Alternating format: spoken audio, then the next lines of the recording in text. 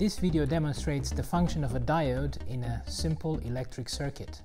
A diode is an electrical component that allows a current to flow through it in one direction, called the forward direction, and does not allow a current to flow in the opposite direction, called the reverse direction. The circuit symbol of a diode is an arrow and a vertical line, as shown in the diagram. The arrow indicates the direction in which the current can flow. The two terminals of a diode are called anode and cathode. On an actual diode, the cathode is marked by a band. An LED might be a type of diode you are familiar with. It stands for light-emitting diode, LED for short. And as the name suggests, it lights up when a current flows through it. On an actual LED, the anode terminal is a little longer than the cathode. Also, the cathode is indicated by a flat spot.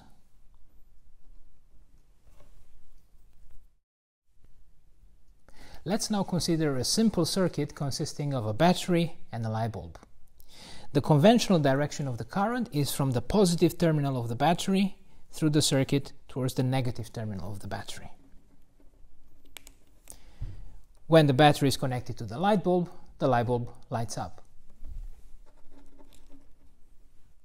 Let's now insert a diode in the circuit. When the circuit is completed, there is a current flowing through the circuit.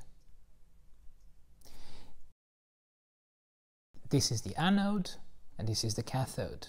So now the diode allows the current to flow through the circuit. As you can see, the brightness of the light bulb is not that different than what we had earlier when we did not have a diode in the circuit.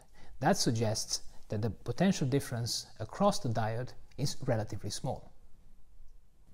Let's now reverse the direction of the diode. So we connect it the other way around.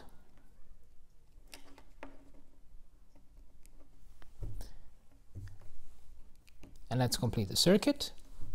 And this time there's no current flowing through the diode, which is indicated by the fact that the light bulb does not light up.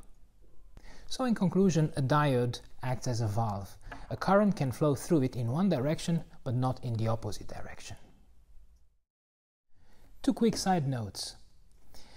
We saw that there was no significant reduction in the brightness of the light bulb, which suggests that the resistance of a diode is relatively small. In fact, the resistance of an ideal diode is considered to be 0 when forward biased and infinity when reverse biased.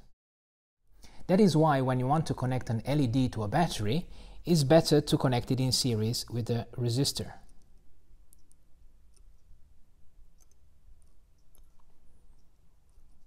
The second quick point is that when reverse biased, the diode cannot take any voltage.